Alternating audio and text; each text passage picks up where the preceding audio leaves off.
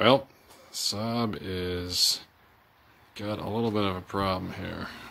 Not surprisingly, I guess. Issues with a brake master cylinder. I was trying to move the car a couple weeks ago, and the brake pedal decided to go straight to the floor. Nasty. So that is unfortunately a leak out of the back of the master cylinder. The booster did not look great either. So just a lot of rust and flaky material. Went off of my 86 parts car. It looks a little bit better. These I have been unable to source, probably due to COVID, maybe just due to the rarity of the part. This one still seems to work okay. I just put some paint on it to try to spruce it up a little bit, but I'm going to try to see if I can get a new or remanufacture one of these at some point later on.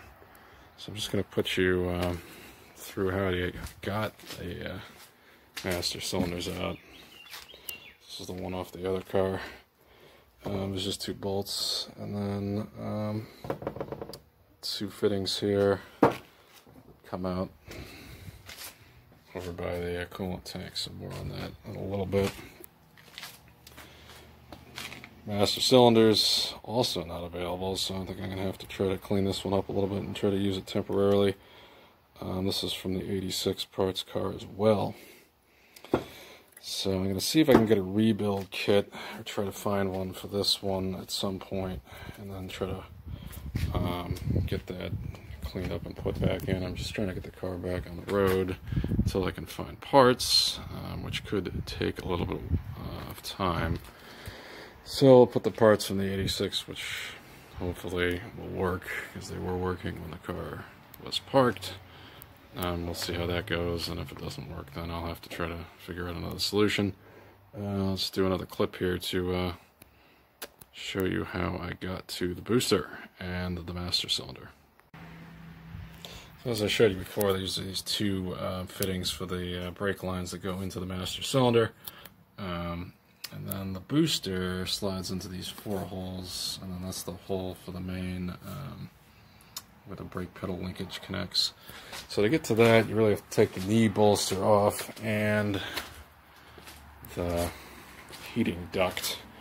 The knee bolster, that's the heating duct. This is the knee bolster foam thing.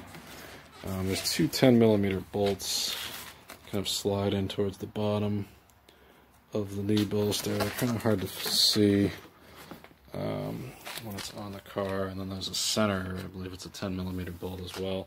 So on that side, in order to get down there, you have to really kind of go down.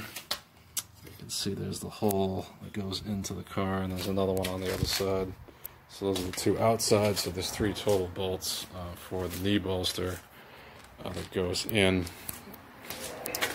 One of them is in the cabin, and then two of them go in through the outside. And then way down here, it's probably going to be kind of hard to see, but I had to pull the bolts out. It was a little bit easier on this car. There's one hole there, and then the other hole. Yeah, not really going to be able to get up in there. There's a number 4 is up in that area, and then there's another one way over in the corner there, which probably won't show up.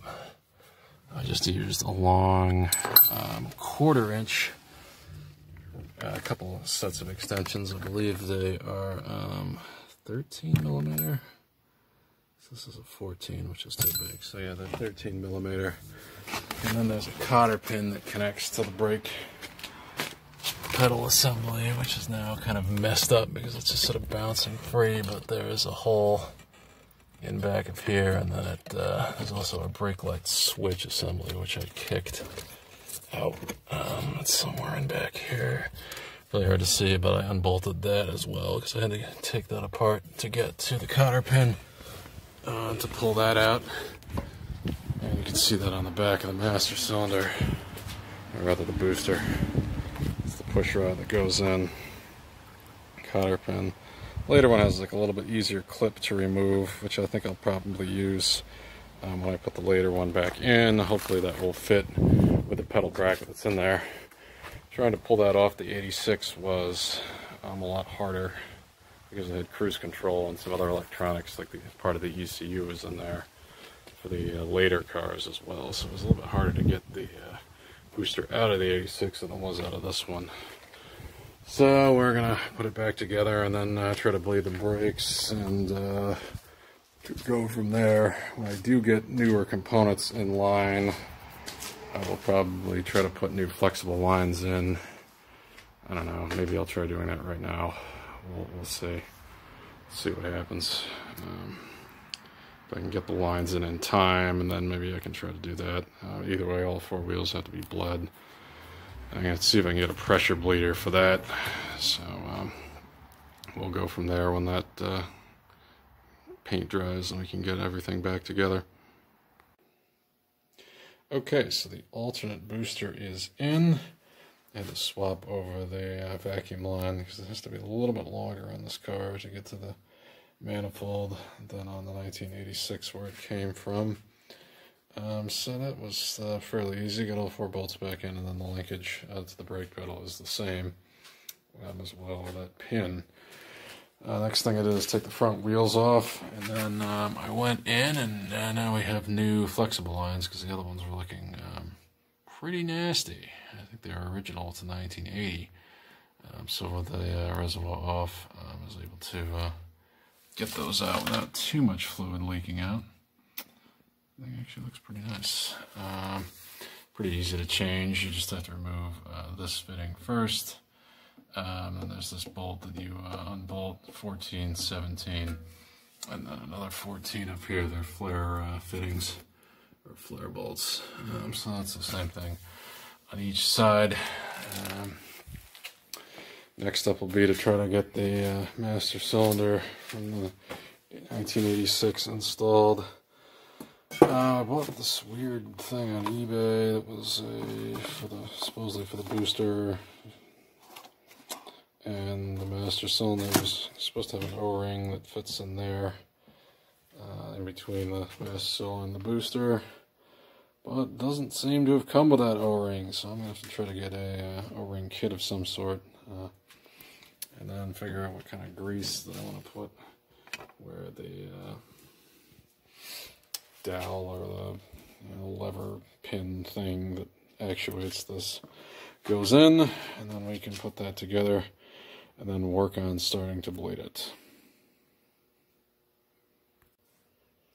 Okay, so I have the master cylinder in place and the connections made. Filled it up. So far, no leaks, so that's good. It looks dry. So I did run some fluid through it with a vacuum bleeder. It does seem to pull fluid pretty well. In fact, I used so much fluid that I pretty much run out. So I can't do the other caliper. I started it on the passenger side. So I'll have to try to hit this one next. I know you're supposed to bleed the rears first, but I don't think it really matters because they are a separate circuit. So once I get some more fluid, I will try to hit the driver's side here. Also going to let it sit overnight and see if there are any leaks in the morning. And if that's the case, then we will not be able to go any farther with the bleeding procedure. So we'll see, fingers crossed. Well, unfortunately, we have run into some setbacks. See, that is nice and damp. Predictably, the parts car cylinder did not hold. Probably could have guessed that, but it was the best shot that I could get. It's leaking the exact same way that the one on the original, or the running car is. So I don't know what we're going to do here. I got to try to get a rebuild kit or something, or see if somebody knows. There's some local shops here that may have more expertise in rebuilding than I do. I just know that this one looks like it has been rebuilt and then failed again. Look down there, there's like a kind of a plastic clip. So I don't know, I just cannot source one of these, which is frustrating. I'll try again and see what I can do, but it's not available right now. Another issue, a little bit less of a headache, but Lost the bleed screw on the passenger side rear caliper. There's another headache. Just pulled on it with this little guy and snap. So luckily, those calipers are available, and we should have a new one of those in a couple of days. This is a more of a headache than I would like right now. So I'm going to end this video here, and when I get another master cylinder, whenever that is, it could be a while, I'll put on another one. So it will to be continued. Well, hopefully. Thanks for watching, and look for another update when we finally get this thing running. Maybe.